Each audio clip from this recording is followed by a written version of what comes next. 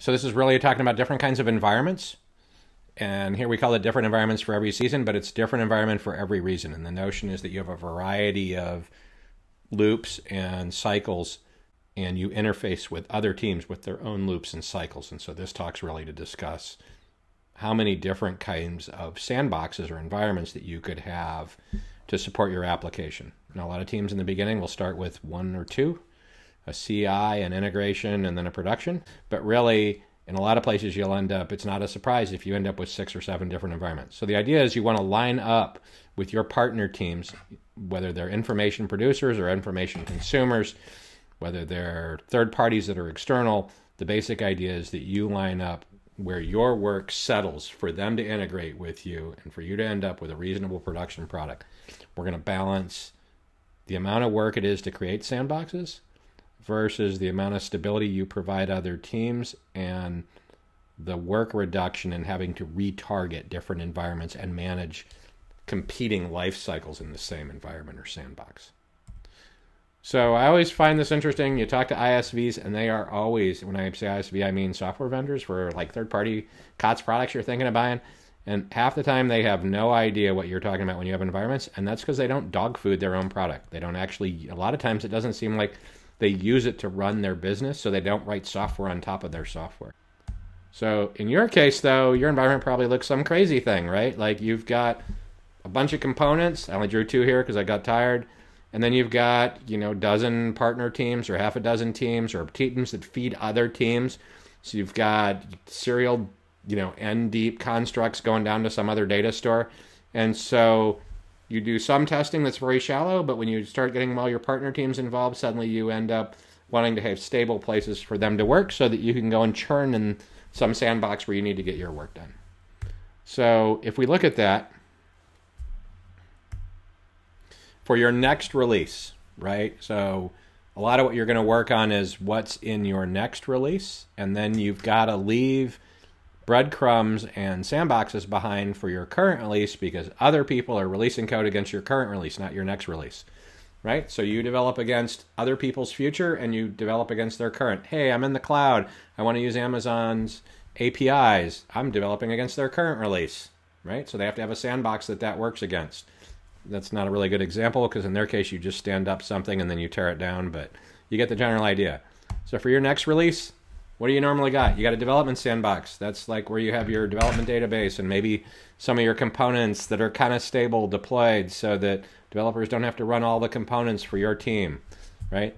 Then you've got integration testing, yours. When I say yours here, I mean it's integration testing for you to make sure your components work with other people.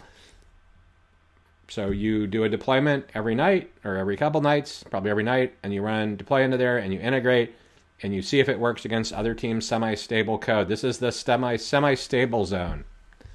You also have quality assurances. This is where you run quality assurance for your stuff. You're going to be wired into a whole bunch of other systems where they go, right? Like the systems you talk to in production, but kind of their quality assurance support areas. So you need stable environment for the partner teams that you're dealing with, and then you need the place where you can push out new code like every 3 or 4 days. In a 2-week sprint, you're going to have to push it out a few times. So it's got a little bit longer life cycle than integration testing, but this is basically where you do your deeper testing that you didn't just do kind of your functional or your integration testing. The next one is performance testing. Some places will reuse an existing environment, but basically with the cloud, it's kind of cool. If you want to do some kind of performance test, you can spin up a new cluster of servers, maybe with mock backends, or maybe with real backends because you don't know how to mock. And then you can spin up a set of load generators because the cloud will let you spin up a bunch. On-prem, a lot of times people will have a couple machines that are dedicated for load gen, and then they'll have some performance testing environment maybe that's permanent. So it might be a little different based on whether you're on-prem or in the cloud, but the basic idea is you need a place to do performance testing. Some people will reuse their QA environment. That means they can't do any QA testing while they're running performance tests. Another one is UAT. A lot of times when you get out of performance quality assurance, your team has said it's awesome. Now you got to give it to the users. So that might be the week before a release or maybe at the end of every sprint if you're not doing a release every sprint. And your users get in there because they're never interested in testing until the week before a release. Otherwise, they got other stuff to do. So this is another environment that tends to be very stable. The final one I was going to say is external user testing. So some places have external users. They have an internal app and maybe a customer service app and an outbound app. In that case, they will have a separate external testing environment that's got all kinds of crazy security on it. So sometimes that'll be like in a prod zone or a lockdown zone. Some places will use a user acceptance test environment, and they will temporarily open a portal. So it comes down to your security and how often you have to do external user testing versus kind of end user product owner testing. So that's all what you're doing for your next release. For your current release, though, you actually have to support code fixes in your current release, and you got to support having current code somewhere where your partner teams that are going to release in between your releases have a place to come test against. So the first one of those would be a patching CI environment. A lot of places will build a CI, continuous integration environment, for their production branch, and they'll just migrate that guy across production branches. That way, if you make patches on the production branch, you actually run tests. Have seen a couple places that don't do this, and then they find out that none of their tests run in their production branch because the developers tucked in a quick fix, and then it turned out it broke some of the test. May or may not have broken the app, but it's not always really good to work that way. For your current release, you have integration testing for others. So a lot of times you'll release new code in the integration environment on a regular, really often for yourself, but you might have a separate integration. Sometimes it'll be called like QC integration instead of integration testing. And in that case, it'll be where other teams can deploy their code in the middle of their sprint to go against your services that are up. The reason we have testing and QA different for this is a lot of times you'll have database differences. So you'll have different data protection levels, or you'll have different databases, basic idea. Another one, you'll have quality assurance for others. So other teams have QA, they want to run QA, and they don't want to be down when you're like deploying into your QA environment. So this may drag, this basically represents, so you don't have to flip your QA environment back and forth between your next release and your current release for other people to test. This gives them a stable environment to wire into your system so that they can run their quality assurance against your current release. So what else is on the current release? Of course, you got prod. That makes sense. Otherwise, you don't have a current release if you're not in production.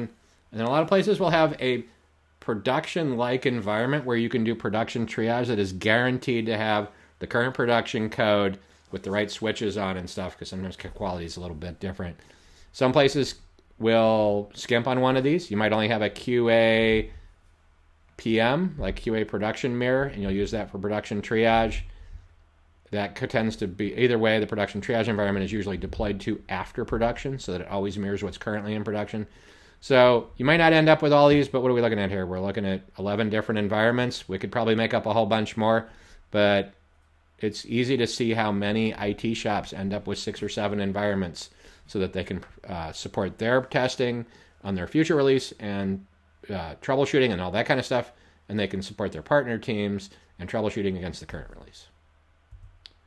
So how might you wire all those together in those two pipelines? So here is kind of the standard pipeline for a lot of people. So we have 1, 2, 3, 4, 5, 6, 7, 8, maybe 9 if you did mock integration.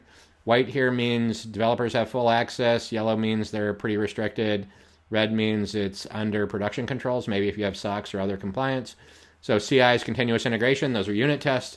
A lot of places will run, if they can afford, if they have a kind of a highly driven team, they want to do integration testing every night, and they don't trust their integration partners to be up, and they don't want their test to fail, so they will build mock services or buy mock services that sit behind their nightly builds.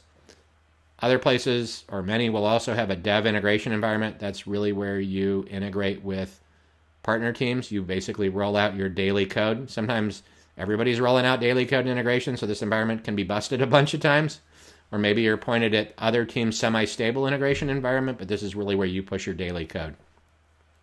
The next one is QA, which makes sense. Everybody probably knows what that is. It's really your quality assurance environment.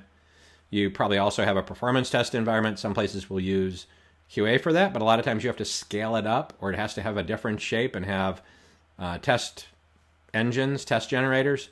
So some places will have a QA PM for Prodmir, like I talked about before, and they might have a perfmon environment, or you'll hear it called load test. When you really get serious towards the end of the pipeline, user acceptance testing, that was kind of a lot of times it looks pretty production-like because you want it to smell the same as it will in prod while people are testing it. You have production itself, and then we talked about it before, you have a Prodmir, which really is the production triage environment. Some places will call it triage. It has the latest code so that when you're trying to understand why something funky is happening, You don't have to tear down your QA environment and stop test on your next release. So this is kind of the mix of this. Like I said, some of these can be collapsed, or sometimes they'll be collapsed and split on demand.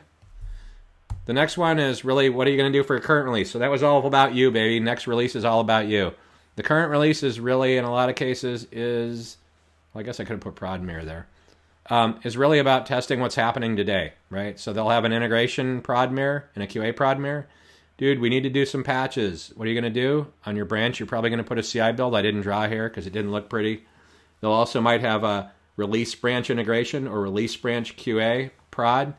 A lot of times we might use QA prod mirror. So if the prod mirror is not actually in the production area, if the prod mirror is kind of in QA, you might use it for that. And then you have production. That's how you do the current release. Another one here is you have others versus your current release. I should change this so that it says yours. The basic idea here is that other teams need to integrate and test against what you have in production so they can release out of phase with you. You have a partner integration. That's could be your regular integration, or it could, well, it probably can't be, right? Because your regular integration is going to have your future builds on it. So a lot of times you'll leave behind a partner QA and a partner integrate.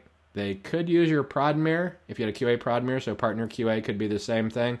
It just kind of depends on how you align it, what you're looking for. So the last thing here is, really, what kind of trade-offs are we talking about, right? The fewer environments you got, the less work you got on the infrastructure side.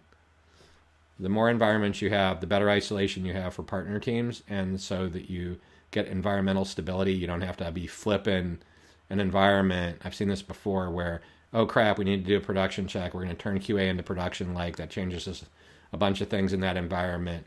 We need to point at a different database, that kind of thing. So you got to evaluate the trade-offs. What kind of processes your team got? What does it really want to support? What kind of agile versus bigger software dev? Even then, if you have a lot of continuous delivery hooks installed, adding extra environments, you can either do it on demand or you may have them stood up, but you tend to be more into that because you want to do more rigorous testing as you're in these fast cycles. The other thing is, if you're looking at the cost and complexity and overhead of this, continuous delivery pipelines can help you with this. If you have full, like we are in an environment, I'm in an AWS environment right now, and basically we have 7 environments. They're all fully automated in Jenkins in this case. I've seen it done in TFS for .NET, but it was done in Jenkins. So if we need to push to a new environment, we just hit a button, servers are automatically built and provisioned, auto-scale groups are created, code's deployed, and we have an environment stood up. You really can't quite do that if you're heavily integrated with other teams because they'd have to do the same thing. But you could tear an environment down completely so you don't have to pay for it when you're not using it, and then hit the build button in your delivery tool, and it would spin back up a well-known environment when you need it. It's kind of cool. So I'd highly recommend you look at that if you're in the cloud. It's one of the advantages of being in the cloud. So cloud automation makes this easy. You can re-provision a known environment with known endpoints, or you can tear it down when you need to, and then you could scale it back up to be useful. So that's really all I got on this. The basic idea is think about what your pipeline looks like and don't be afraid to stand up an extra sandbox that has a specific purpose. And you may decide you like that and you want to do more of that, or you may decide you want fewer of those. It really comes down to how your team operates and how complex your software is.